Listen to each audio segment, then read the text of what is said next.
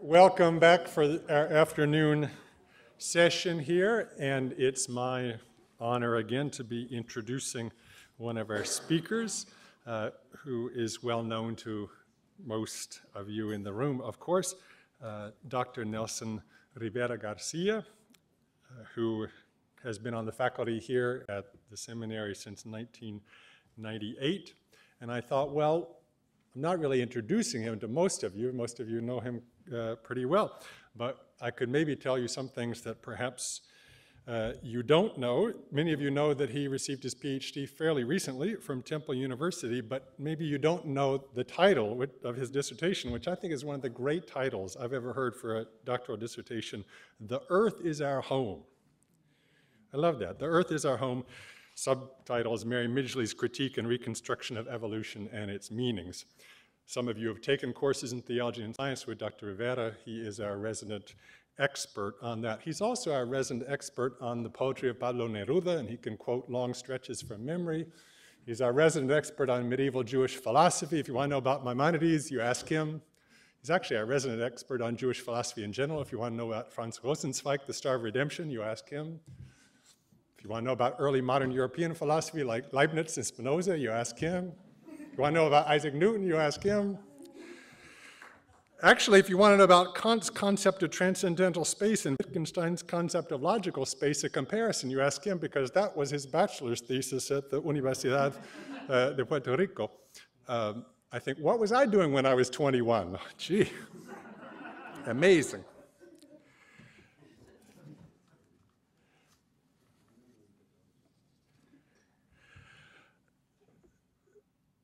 Dr. Rivera also served pastorates in his native Puerto Rico. As many of you know, he did his Master of Divinity and his Master of Sacred Theology degrees at this school. He has contributed many publications, both to church and academy. I want to particularly call attention to two of them: his work as editor and translator for Ritos Ocasionales, which is a translation and expansion of the Occasional Services book that was connected with the Lutheran Book of Worship. That he was a major director of that project. And also his nearly 30 contributions on different figures spanning not just church, but other related intellectual history for the Diccionario Ilustrado de Intérpretes de la Fe, edited by Justo González, that's appeared in English and Spanish and Portuguese, already a major research work. And here you have someone who wrote for that on people from the Arab philosopher Averroes, who was a major figure in preserving Aristotle eventually for so-called Christian Europe by way of Muslim Arab scholarship, up to the modern Episcopal bishop and theologian William Temple. If you didn't already know that, Dr. Rivera knows about a lot of things, I've tried to convince you that he does. And we're really pleased to have him now responding to this morning's fine presentations from Dr. Difelt. So let us welcome Dr. Nelson Rivera.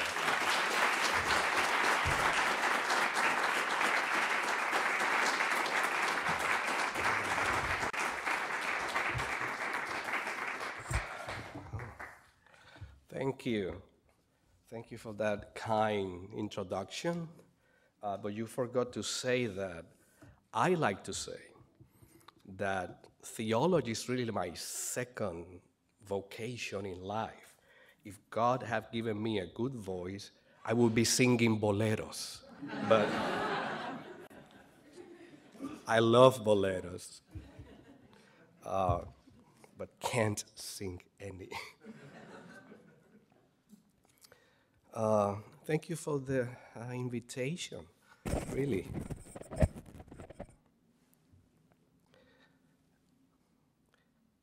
The task of the Hein-Fry lectures this year is to deal with Lutheran views, relationships, and contributions to other Christian communities throughout the world.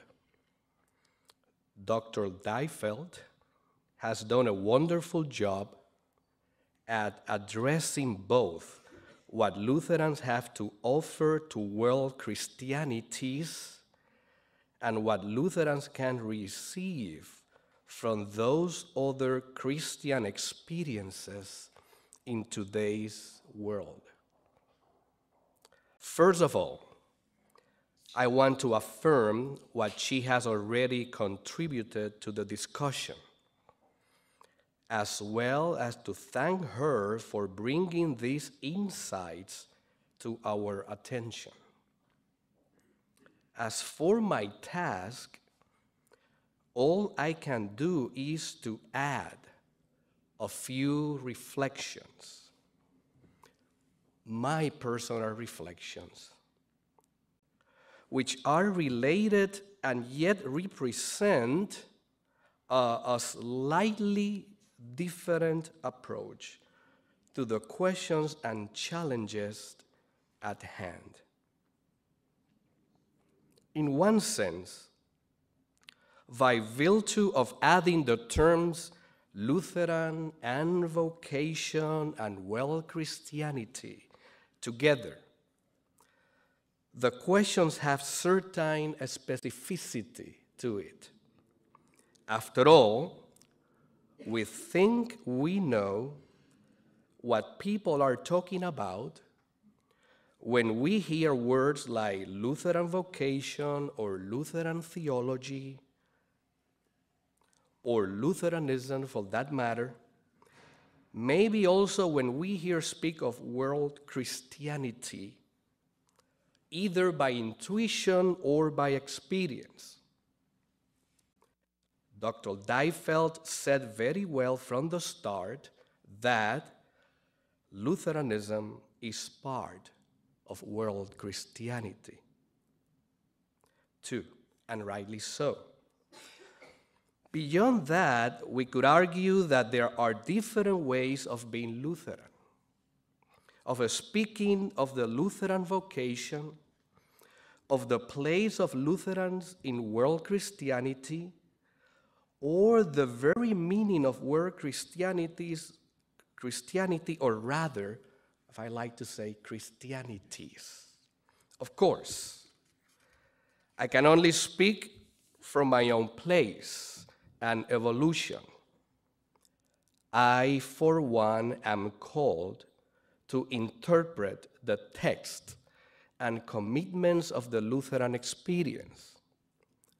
But my Lutheranism has also a specificity to it, while sharing with many other Lutherans quite a few of the questions, concerns, and theological insights. As most of you already know, I was not born a Lutheran or in the Lutheran Church. I grew up in a Catholic culture, but attending a combination of Baptist and Christian Missionary Alliance churches because of my family. I came to the Lutheran Church really when I was 20, during my college years. And the reasons are varied. But one of them was the tradition of theological reflection. Also, since I was studying philosophy and many of the philosophers were German Lutherans, I was very much attracted to Lutheranism. What did I know then? That the philosophers were really bad Lutherans, but that discussion for another day. Lutherans, like others engaging in theological discourse, provide words, concepts, description of experiences, and a way to connect all these parts as they, Lutherans, respond to the question about God from the condition of the restless and sinful soul. Lutherans have their own voice and accent. Lutheran theology is not the only grammar of faith, but it is one that I would dare to say has been tested many times over through time vis-a-vis many other different theological voices, movements, and emphasis. So Lutherans have some distinctive ways of speaking about God and of God's activity in the world, especially in the midst of the human experience of sin and the need for redemption. Any theology worth its name has a way of talking about God in relationship with the world, God in relationship with us, the relationships among us humans, as well as of humans with other nature. Lutheran theologians use keywords and concepts. For example, with Luther, we speak of God as a God who reveals himself or herself to humanity while at the same time remaining hidden from us. As you probably know, God revealed and hidden are not two different or unrelated moments in the life of God. These are more like the two sides of God's face. Here, the stress is on the simultaneity in the dynamics between hiddenness and revelation. God is the revealed and hidden God for us.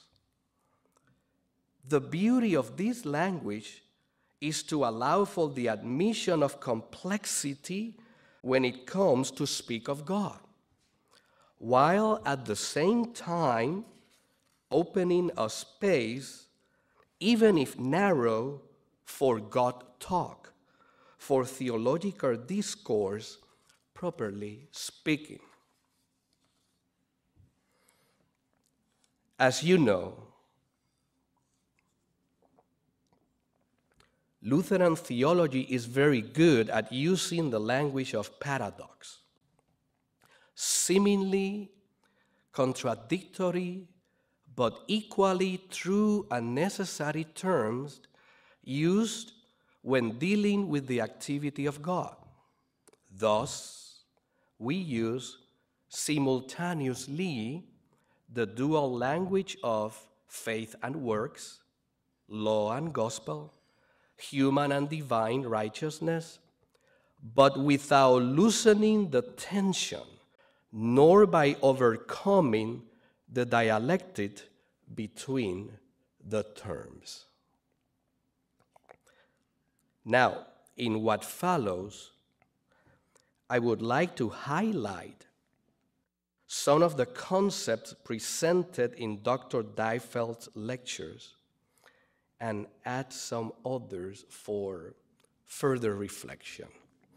I will use basically 6 points, and I will name them throughout so that you can actually follow what I'm saying. 1, fundamentalism of many kinds. Dr. Diefeld has already explained the meanings of fundamentalism, together with a survey of possible causes for its strong presence in world Christianity.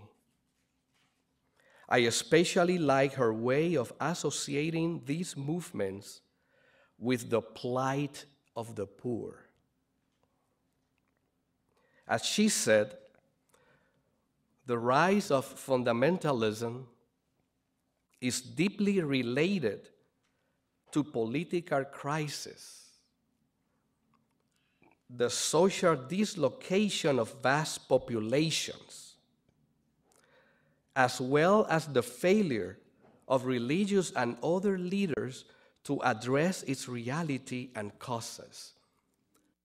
And these are literally her words. I cannot help help. But be reminded of the classic statement by none other than Karl Marx, when, writing in his critique of Hegel's philosophy of right, intimated that one of the outcomes of the practice of religion is to keep the poor in alienation to themselves as well as marginal to the prevalent social order. In the words of theologian Keith Ward, and I quote, Marx opposed the powers of organized religion, which he saw as oppressive and reactionary. But his attitude to religion is more ambiguous than is sometimes realized. Everyone knows the famous quotation, religion is the opium of the people. But not as many know the sentences that immediately preceded. Religious suffering is at the same time an expression of real suffering and a protest against real suffering. Religion is the sigh of the oppressed creature, the sentiment of a heartless world, and the soul of soulless conditions. End of quote. Keith Ward adds about these remarks the following: they could have been written by a devout believer. Close quote. The paradoxical nature of any religious experience is such that it could lead, on the one hand, to freedom and resistance, and on the other hand, to new kinds of slavery and oppression. For Dr. Deifeldt, at least in the Latin American context, Christian fundamentalism served as a survival mechanism for those who had been socially and politically disenfranchised. Again, those are her actual words. It offers a kind of hope to the hopeless, a return to the future, an utopian reality where none has existed.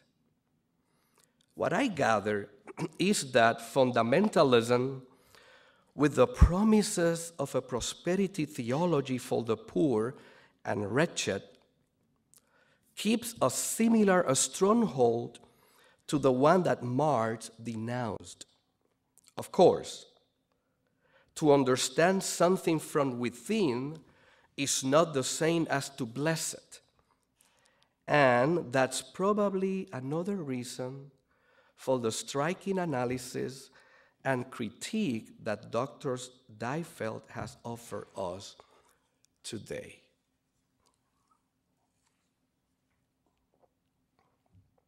Two, literalism is not exclusive to the religious experience. In Dr. Deifeldt's exposition, literalism is one of the salient aspects of fundamentalism. Of course, she is referring to biblical literalism, when Bible precepts for righteous living are interpreted literally and applied directly to actual practices.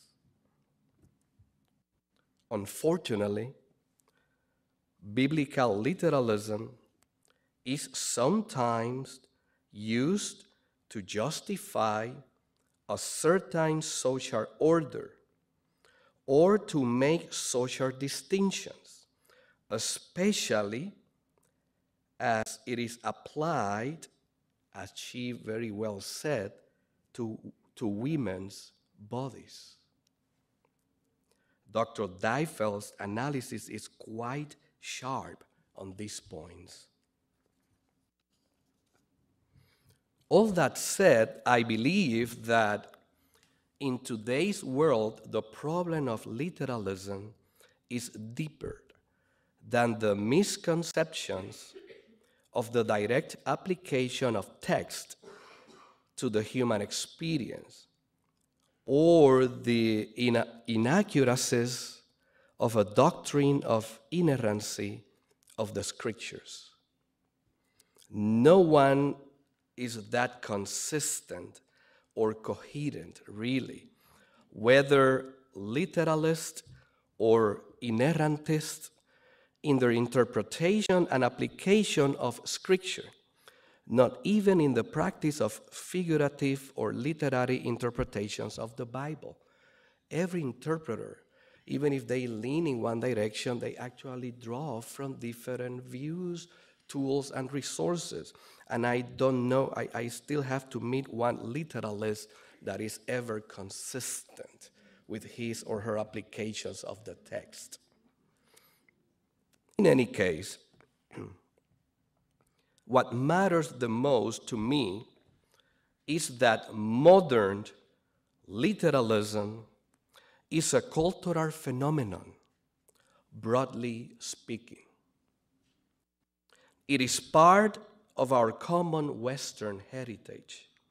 Bear in mind that now I'm talking literalism and taking literalism to stand for the conviction that we humans are able to describe reality, to grasp it, by using simple and unambiguous principles.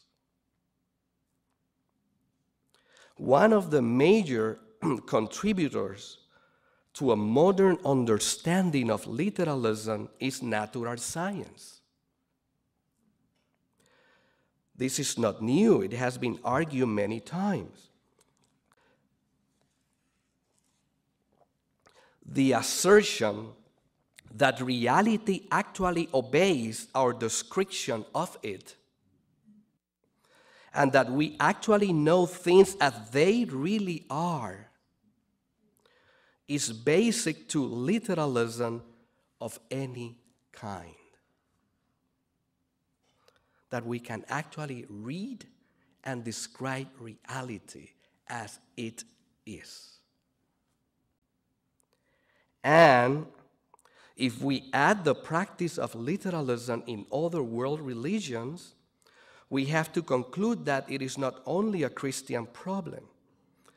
It is more like part of the epistemological atmosphere of the times. Again, I think it has to do more with the impact of modern science than anything else.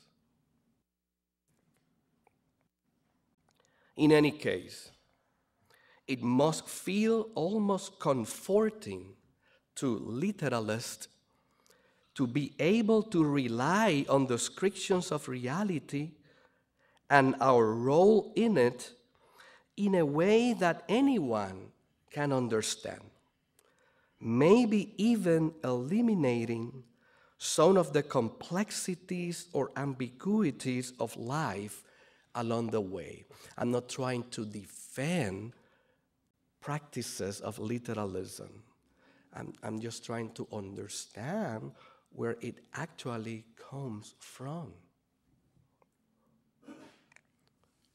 3. Justification and the primacy of faith. Dr. Deifeld brings forth from the core of Lutheran convictions and witness the centrality of justification by faith, and appropriately so. It seems clear to me that justification works in her presentation as a critical theological principle, a kind of theological meta-language or an idiom that is used to judge the validity or falsity of other theological discourses, a type of theology, as she calls it.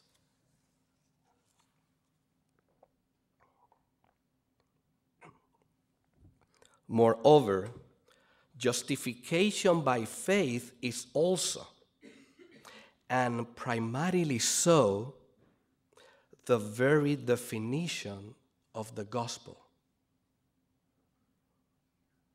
It speaks about the life of those forgiven graciously by God and who live in communion with God and with one another through word and sacrament.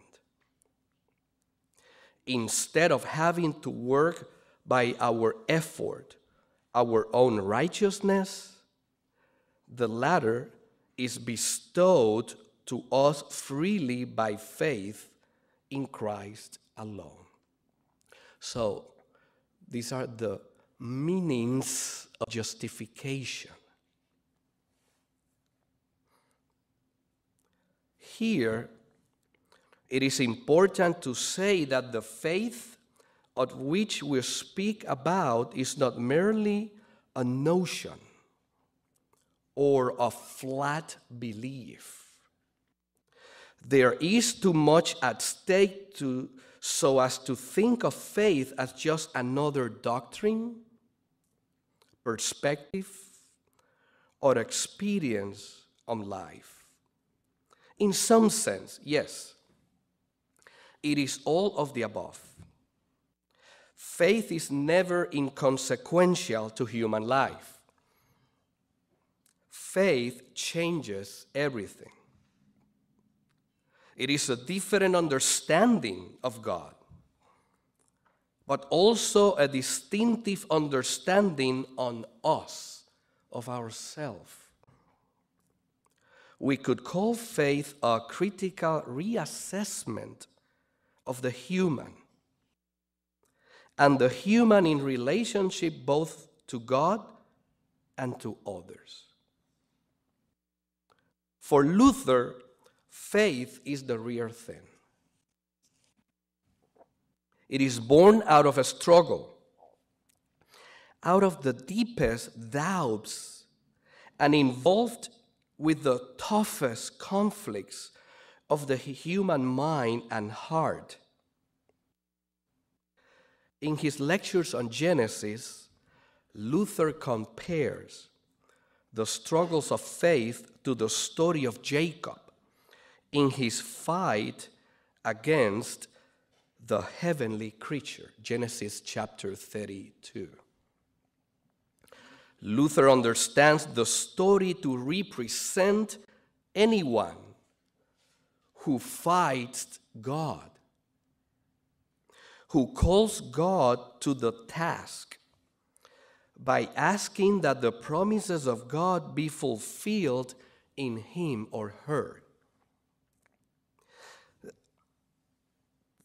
It sounds like a kind of demand, a demand that we do not normally associate with faith, afraid that we will commit the sin of self-righteousness or pride. But I believe that Luther had something else in mind. Luther says, for example, this is a quote, "In this manner, God is conquered when faith does not leave off, is not wearied, and does not cease, but presses and urges on." End of quote.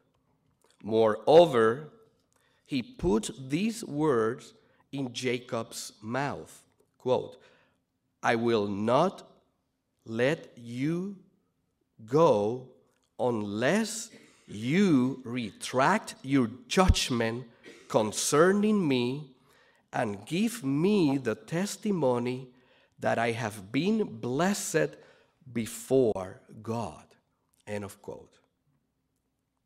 Faith comes very strong on the side of trust and relationship. Those who struggle with God deal with a presence that is real and active, not with a figment of their own imagination. Faith is a matter of life and death.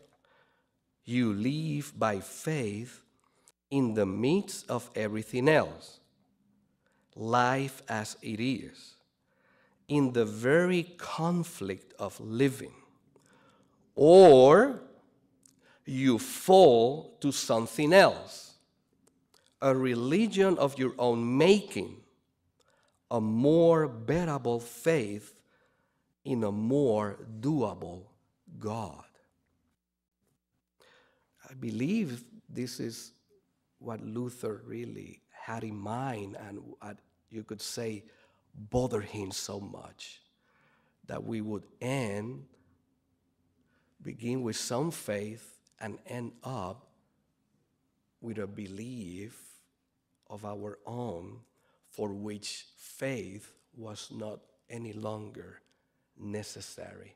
A belief that would preclude any struggles or any questions for God.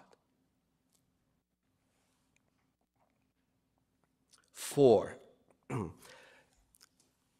I'm sorry for stop here. Can someone get me more water? And I'm sorry for it. Yes, you were right. You told me in advance. I didn't believe you. So see, I admit it in public.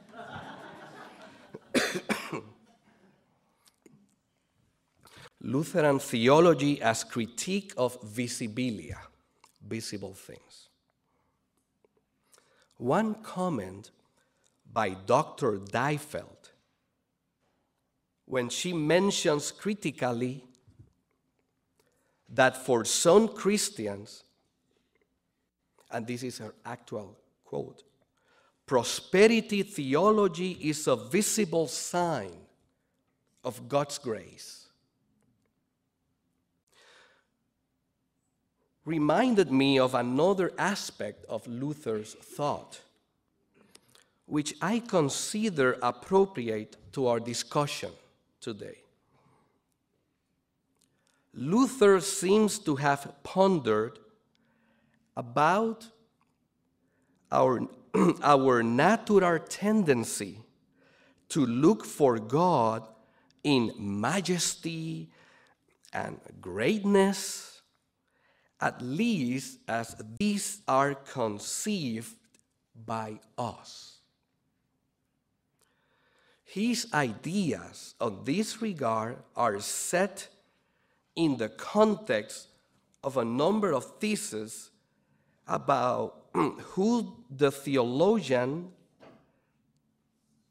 is the theologian, and what kind of approach does a true theologian use to speak about God. And probably most of you will recall the Luther's thesis in the Heidelberg disputation. For instance, Luther says, a person does not deserve to be called a theologian who looks upon the visible things of God as though they were clearly perceptible in those things which have actually happened. End of quote.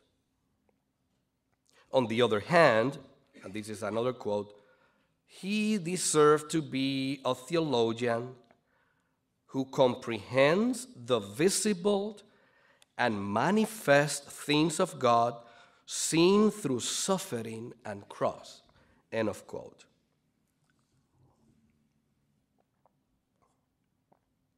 we tend to associate God with big things. Whether it's power, knowledge, riches, beauty, you name it. With anything great and wonderful, did I mention powerful? Anything worthy of praise and admiration. The problem is these experiences of power and greatness and riches and knowledge and beauty are given by human standards that might say very little or nothing about who God is and what God may want from us. As the late theologian Gerhard Fielding explains, this is a quote, "The invisible things of God that we can supposedly see by this mode of operation are, in Luther's mind, such things as virtue, godliness, wisdom, justice, goodness, and so forth. They seem to be a collection of those things humans strive for, and therefore human goals." End of quote. Again, they are human standards, and in the last analysis, they may say very little or probably nothing about who God actually is and what God does. Thus, we are in love or enamored with strength and success, with numbers of people and money, etc., with displays of power and authority. In this view, prosperity theology could be quite natural, although not necessarily good, to the experience of many Christians around the world. But in fact, the God of the Incarnation in Jesus shows a very different face. God's revealed face is quite different from what we normally expect. God shows her true being in humility and suffering, in the foolishness of a gracious message and messenger, in the death of the innocent one. The crucified one is God for us, God incarnate in human flesh. God was dying there on the cross. It surely sounds counterintuitive. And if so, then we have moved from the realm of language into the realm of rationality itself, meaning a theological rationality that names its own terms. By this, we do not mean to say that this kind of theological discourse is irrational. Nothing is farther from the truth. As a matter of fact, this theology is quite coherent in its analysis and presentation, but it also judges critically the way human reasoning normally works when it comes to think God, since we normally look for God in the wrong places.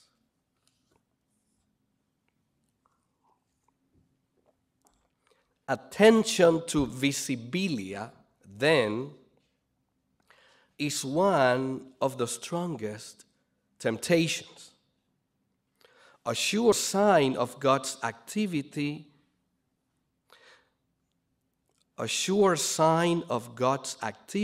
is not what we normally imagine it to be. A drastically different approach is needed, like the one Luther uses in his lectures on Hebrews. There, Luther tackles the meaning of heavenly, as in chapter 9 of that letter, by relating it to our attitude towards visibilia. And there, thus, he says, a quote, "To be heavenly is to despise the visible things and to cling to God alone, the divine good, that is, the divine will, in prosperity as well as in adversity, in life as well as in death." Close quote.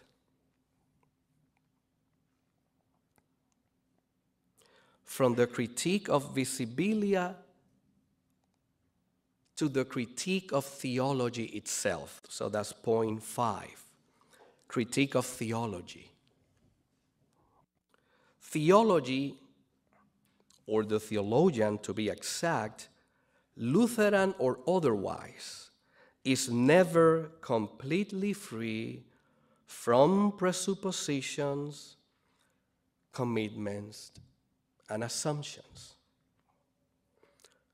No one is completely aware of what his or her motive are or the why of all of his or her convictions. As Luther learned quite well, some kinds of theologies could be used to support and even to justify systems of oppression instead of supporting the experience of freedom and a good consciousness.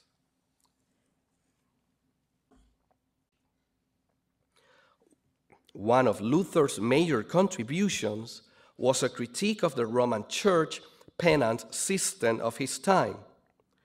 It was as much a matter of controlling the religious consciousness of individuals as of sustaining the economy of the church. With the selling of divine forgiveness through indulgences, it was mostly the poor, commoners, and peasants who were being hurt.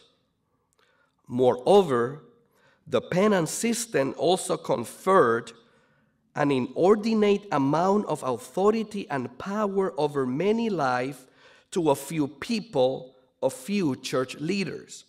Therefore, we cannot take for granted then or now the liberating power of any theology. Each one has to be judged and put to the test. I like to think that it happens to theology what St. Paul said of himself, that sometimes the good that he wants to do, he ends by not doing it. And the bad things that wants to avoid actually happened.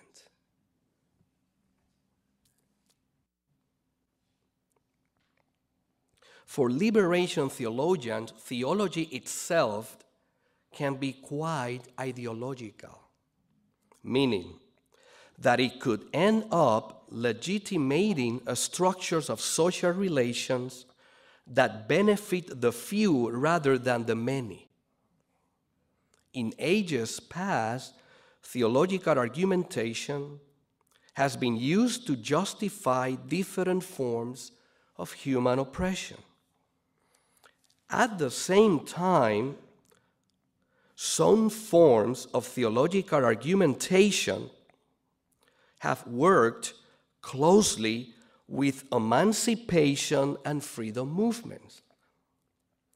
It all shows that theology is never done in a void, in a vacuum, that it is shaped while able to shape a variety of social programs.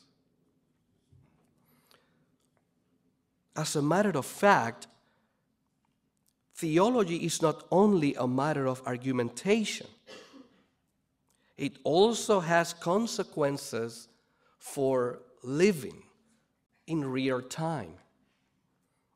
Today, we would say that it has an ethical dimension or ethical implications. Any kind of theological discourse could be judged too, not just by their argument, by its arguments. Of course, there's good argumentation and lousy argumentation, sound arguments and bad arguments, and any theology have to be judged by its argumentation, but also by the consequences to ethical living. 6, from theology to praxis.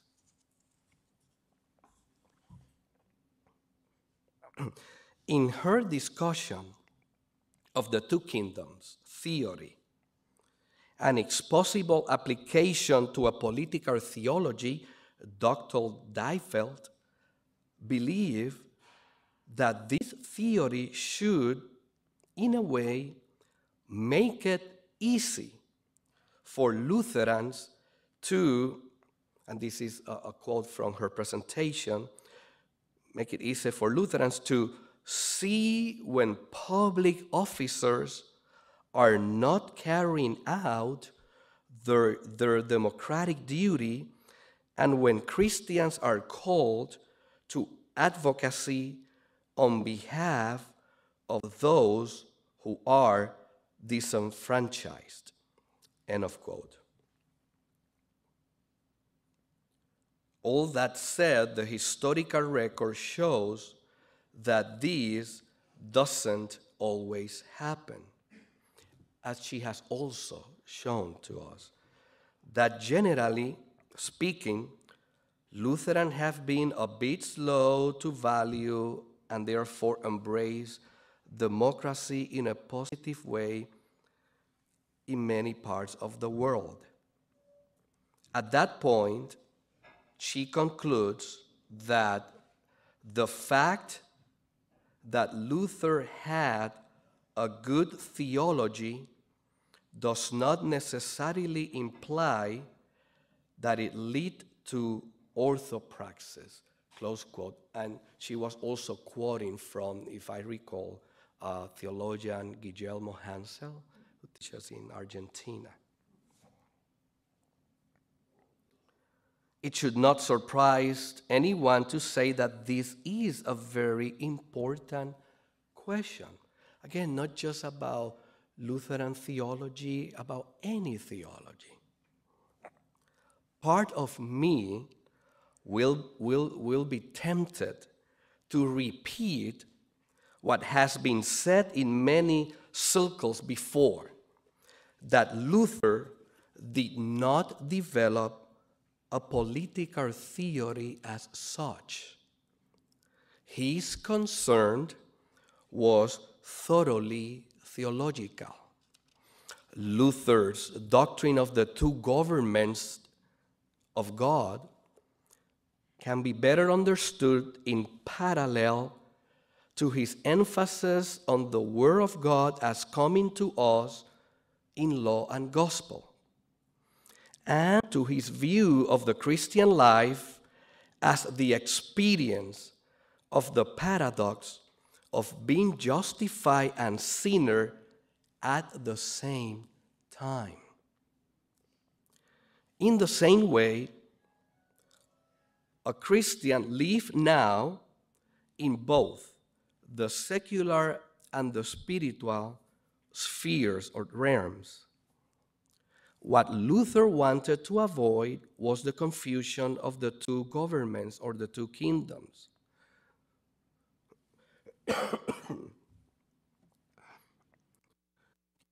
When we introduce any force in the spiritual sphere, we forget that it is Christ's kingdom, which was founded by the Word of God and in the righteousness that comes by faith alone.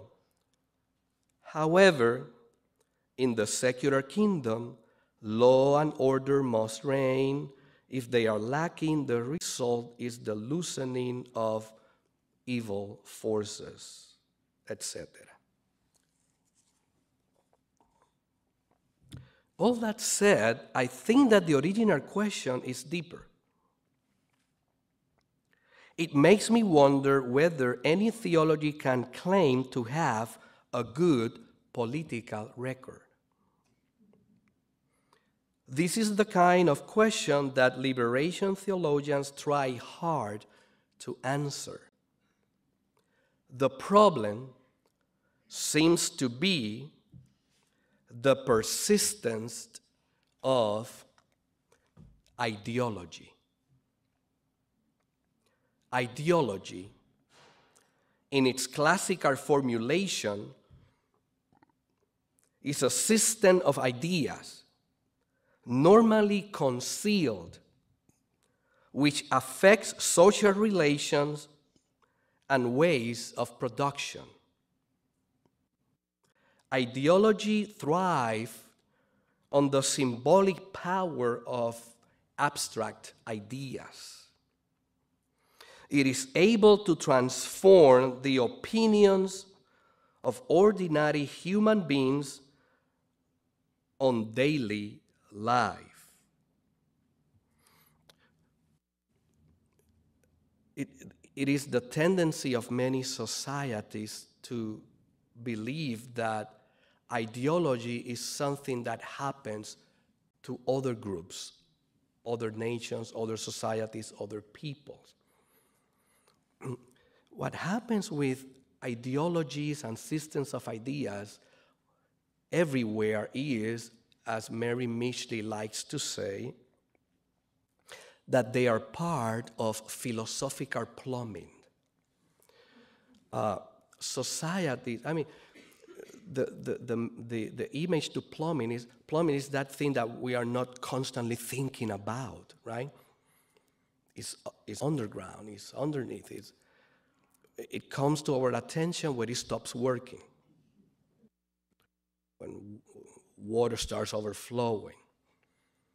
When they dig, then they find out that it's a very weird system of connections. In the city of Philadelphia, then you will see that if they dig, they still find,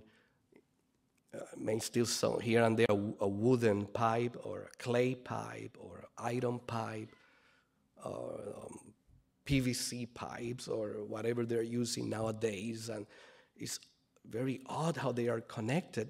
It works. Again, the point is, at some point it stops working and it has to be replaced. So it happens with systems of ideas and ideologies that are the undercurrents of any society. When something stops working, when it creates problem, then we are made aware that there is such a thing as ideologies or systems of ideas that actually dominate our way of thinking and acting or looking at things as a group. The late theologian Juan Luis II wrote that ideology is also the tendency to commit ourselves to certain interpretations of the human reality before the actual experience of that reality. It means to bring a structure that is then imposed to what we confront. It's like saying we have the interpretation even before we are confronted with the situation. The theologian is in a tricky position. She or he is always dependent on systems of ideas that try to explain the human condition, including the analysis and description of the political situation. These philosophical and sociological keys to the understanding of the human experience are not given by divine revelation. Thus, the theologian, like anybody else, has to choose among political systems and movements those that shed more light on the processes of freedom. But the theologian does more than use other people's ideas, as Segundo also said, a quote, "By bringing to this practical judgment of a social system pre-established notions of, for example, freedom and grace, he or she can actually be supplying this social system with the most powerful ideological weapons for holding Christians aloof from social change." End of quote.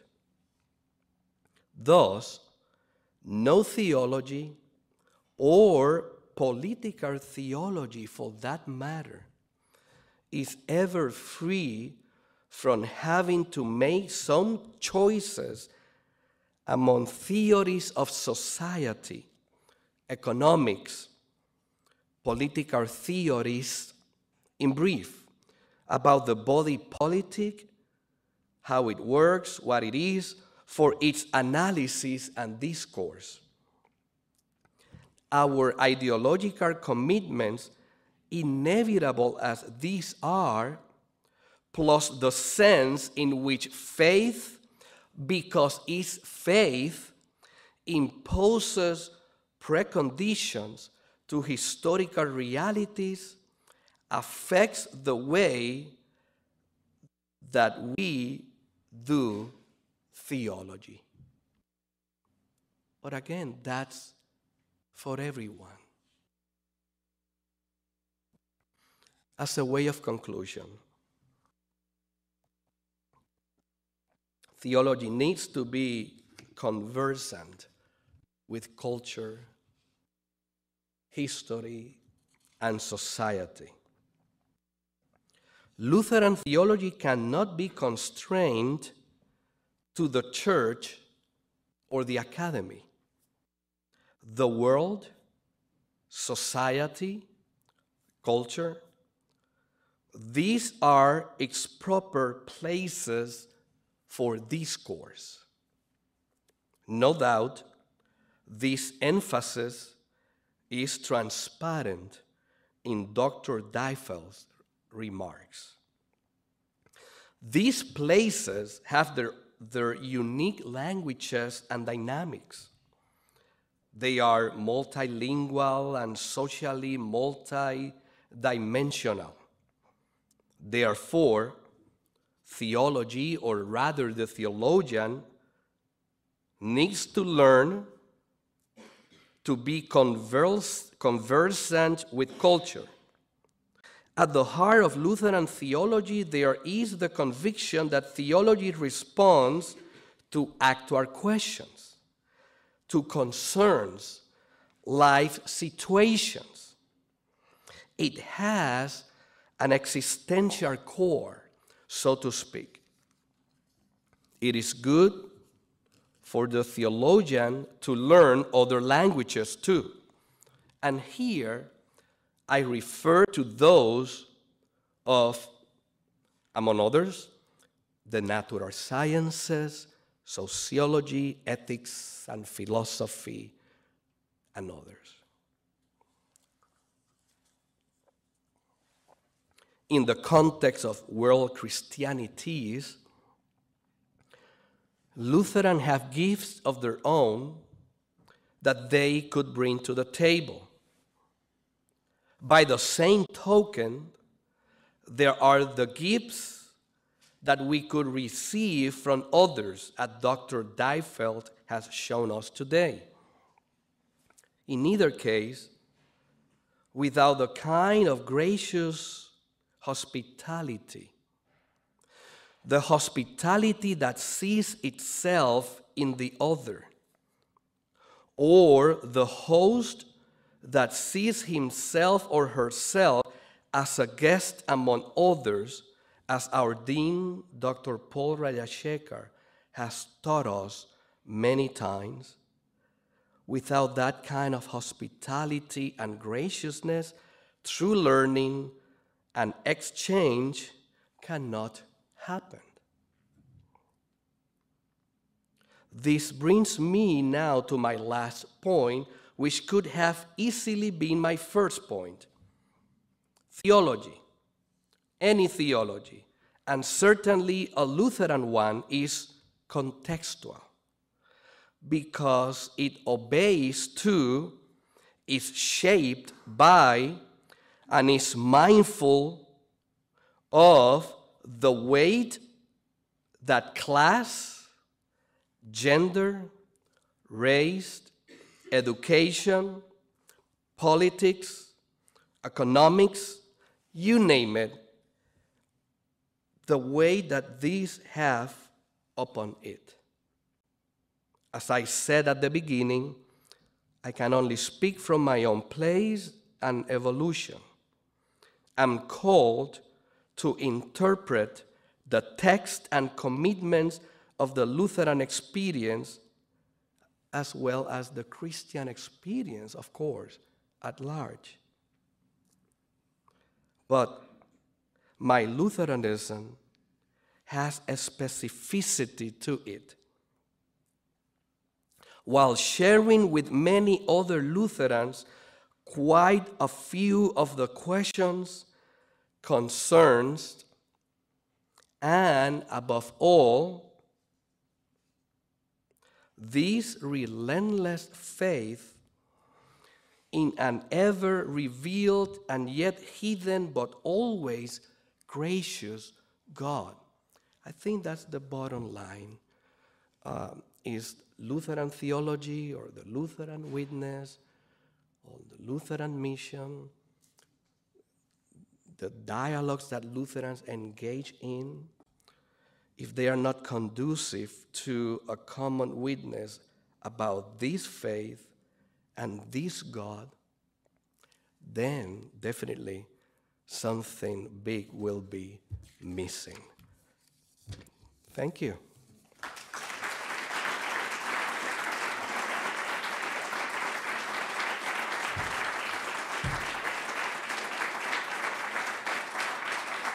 I want to thank our speaker, primary speaker,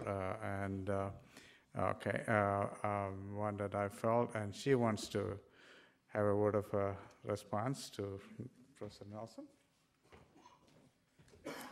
It is not a response in 6 points. I just wanted to say how much I have enjoyed my day here with you, and especially how much and how deeply I appreciated Professor Rivera's response. I think you chose among the faculty, you have outstanding faculty, I don't have to say that, but you chose somebody who could really represent this type of hospitality and really showing a sense of that we take the opportunity to engage in conversation.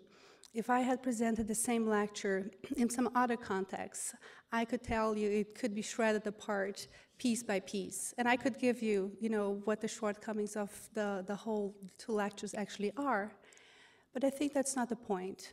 I think the point is coming here and sharing my own very limited perspectives on Christianity, my experiences, the things that I've seen, the things that I still would like to do, and see that through the eyes of somebody else. And I think Professor Rivera really showed that there is so much more, there's such a wealth, and there are so many possibilities of using this as points of departure. And I know that all of you, as you were listening, made connections with the things that you have seen, the things that you have done, and what you have studied.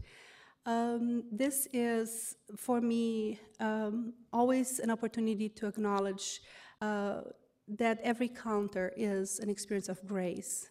And at the end of the day, it is the grace of God that we are here. It is the grace of God that we have the gift of life, that we have the privilege of sitting and reading and writing and discussing about all of these ideas. And that, in fact, what it is that we do also has a change in terms of the transformation of ourselves, of our community, and hopefully of the world at large. And I think in that sense, I really appreciate for the joint work that we did this day, because we worked hard, I have to say. And thank you so much for your hospitality and for welcoming me here today. Thank you so much.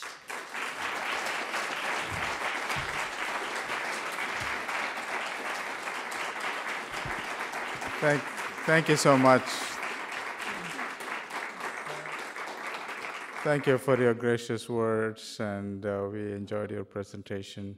I know this is the first of the four seminaries that you're visiting, and I'm glad that we began with a very positive appreciation of your contribution to this discussion. And I also want to appreciate the contribution of my colleague, Nelson Rivera. We knew he's profound, and you saw it, and you heard it, and that's one of the reasons that we admire him as a colleague at these institutions. And finally, thanks to all of you for attending the whole day today for lectures, and thanks for those who asked questions, and I hope you will think through the topic. The world Christianity is a new topic in the theological discussions. It has to be unpacked so much because of the diversity of the meanings the word connotes and so forth. But this is a good beginning, and thank you so much. So we adjourn for this day. Thanks.